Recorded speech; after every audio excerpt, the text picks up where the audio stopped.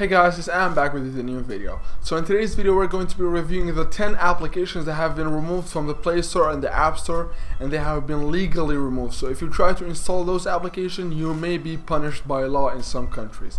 So stay tuned to know what are those applications.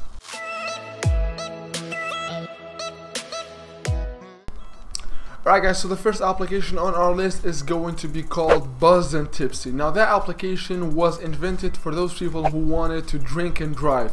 And what the application did was give them a notification of a traffic police checkpoint in front of them. So if you're driving down a street and you have a traffic police checkpoint in front of you, it will give you a notification to let you know that there may be a traffic police checkpoint. So be cautious. Now the application was deleted right away because Apple did not allow that application to stay in the App Store because drinking and driving is against the law in all the countries.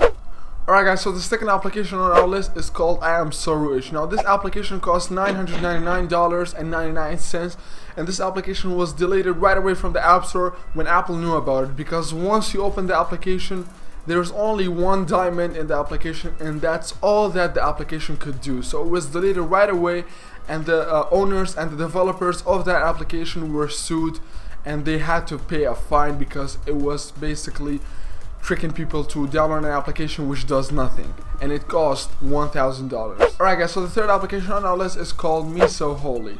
Now this application was removed by Apple because it was intentional use of fooling around with religion, and the application's job is putting your face on the face of Jesus on the application, and that's not acceptable in any religion whatsoever. So it was removed and no actions were applied to the developers and the owners of the application.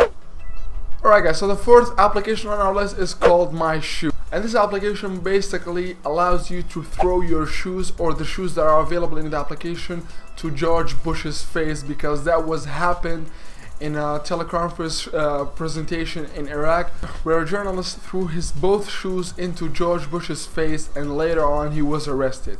So basically that's repeating the same process that happened in that teleconference. So that application was immediately removed because it was an insult to the United States Congress and President, and it was also like an insult for that president. So it was right away removed. Alright guys, so the fifth application was called Pocket Girlfriend. Now that application, just like the name said, it's like a girlfriend in your application where you can talk to her and also ask her questions like normally you ask a girlfriend of yours. And until now there's nothing wrong with that application, unless this application allowed you to talk sexual things with that girlfriend or with that computer robot that was available in that application. And because of that, sexual talk in that application or in the App Store was not allowed, so actions had to be made, and that application was right away removed. Alright guys, so the sixth application is called Video Strip Poker. Now as you may know, Strip Poker is a game that many people use and play, and that's a game where if you win, the opponent that's next to you or in front of you, you will have to tell them to take off a clothing object that they are wearing. And there's nothing wrong with that, unless this application is Video Strip Poker with girl looking in front of you. So that application was removed because you were going to see the private parts of that girl in that application, and that's not allowed in the privacy policy of the App Store. So that application was right away removed. Alright guys, so the seventh application is called Taucon. Now what this application did, it basically gave you the radiation methods of all the lights that were shown to you or were hidden to you. So basically if you went and stood in front of the sun, it basically gave you how many radiation is on you. And this application was good, but it reached a point where people were scared because the measures of that application were not precise and accurate. So for instance, if you go in front of the sun and stay there for 1 hour, you have a precise number, but this application gave you a number which was not close to reality. So that's why people got scared, and this application was removed by the Apple team developers. Alright guys, the eighth application is also an application similar to the second application, where you could throw your shoe into George Bush's face, and that was like an insult to the United States President. And this game is also the same thing, because this game is called Obama Trampoline. Now what the game does is basically you can play with Obama back and forth and up and down on a trampoline where it's available in the application. So therefore the application was removed for the same reasons that the second application was removed, because it was like an insult to the United States president, so this application was also removed.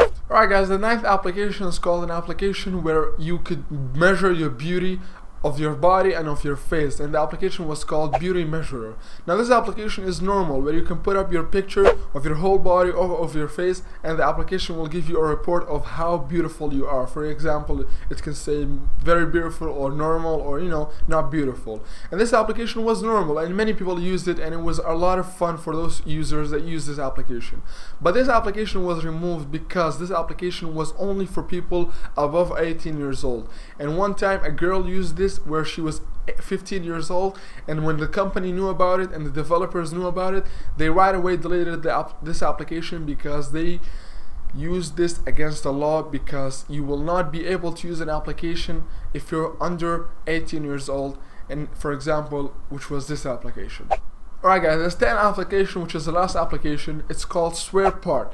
Now this application basically works like Google Translate, and when you think of that, you say there's nothing wrong with this application, unless this application only translates cursed and swear words from other languages. For instance, if you try to swear in English, it's going to translate it to the language that you want. But if you type hi, it's not going to translate it, because this application was only made for curses and swear and bad words. So that wraps up this video. I hope you guys enjoyed today's video. Make sure to hit the like button if this video was helpful, and I hope you guys help me reach 100 likes. Thank you so much for watching, and stay tuned until the next video.